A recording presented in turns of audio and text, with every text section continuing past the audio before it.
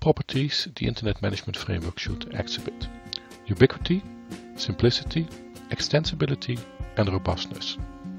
Although these properties sound somehow trivial, they would have a profound impact on the decisions made during the design process. We'll conclude with a small fragment of an interview I had with Bert Wijnen, one of the core IETF developers, where we discuss the decision to run SNMP over UDP. We'll now discuss the goals the SNMP designers had in mind. In fact, these goals were already written down in the very first version of the SNMP standard, although at that time in slightly different words. The first goal is ubiquity, which basically means that it should be possible to run SNMP on every system. In the early 1990s, people were thinking at small PCs, but also at large servers. Nowadays, the PCs have much more processing power than the PCs in the early 1990s. Still, SNMP is able to run on very small devices such as microcontrollers and embedded systems. The second goal the SNMP designers had in mind is that it should be relatively easy to include SNMP software in systems. What does this mean? Well, this means that the code should be very small. However, this only applies for the systems that are being managed, so the agent systems. Since we still need a lot of functionality, the consequence is that the code in the manager should be quite complex. So basically the decision is to make manager software complex, but agent software very simple. Another consequence of the fact that SNMP is simple is that agents have limited functionality. For example, an agent is not able to check its own behavior. Therefore, if something goes wrong, it cannot, in an autonomic fashion, inform the manager of problems. This is quite different from OSI management, where agents had far more functionality. In the case of OSI management, it was possible that an agent autonomically informed the manager in case something went wrong. With SNMP, this is not possible. As a consequence, managers should continuously monitor their systems. It should be noted, however, that this was the case with SNMP version 1. If you look at newer versions of the SNMP standards, you see that some very limited functionality was included, such that agents can inform the managers if something goes wrong. Still, the main idea that managers should frequently monitor their systems is still true these days. The third goal the SNMP designers had in mind is that it should be relatively easy to extend management functionality. For that reason, they have defined management information in the form as modules.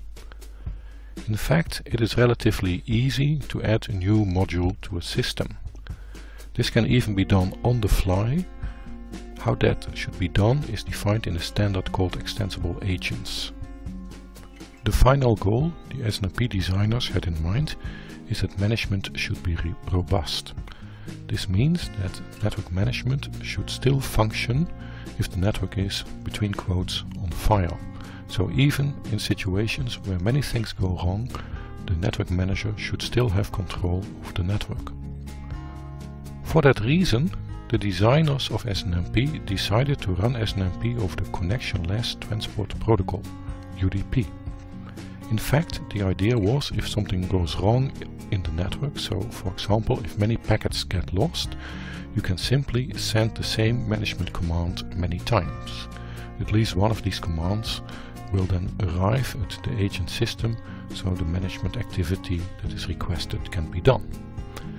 Assume that we would use TCP, then we would have to use TCP connections, and setting up such connections may already be impossible if many packets get lost. From this we can more or less conclude that one of the important initial goals of SNMP was fault management. It's clear that SNMP was not designed primarily with accounting management in mind, because if you do accounting management, it is not acceptable that you lose management information. If you lose management information, then the bills that you create may not be correct, and customers of course will not accept it. If we look at how SNMP is currently being used, it's interesting to note that it is primarily used for monitoring. The requirement that management should be robust and still work if the network is on fire led to the decision to not rely on any protocols. So SNMP is defined to run only on top of IP and UDP. It does not, for example, use the Secure Transport Protocol or IPsec, even though SNMP requires some form of security. Also, other protocols like the Network Time Protocol are not being used by SNMP. If we look back, the decision to use UDP may not have been the best decision. It would have been better to also allow the use of TCP. TCP could have been the primary choice or alternatively is an option. If you look at the IRTF, Network Management Research Group, we see that proposals have been made there to use also TCP as underlying protocol. However, these proposals were not taken over by the IETF.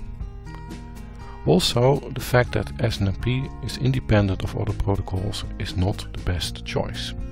If you look at the IETF at this moment, you see that the use of other protocols, like for example SSH, is currently being investigated and standardized in conjunction with SNMP.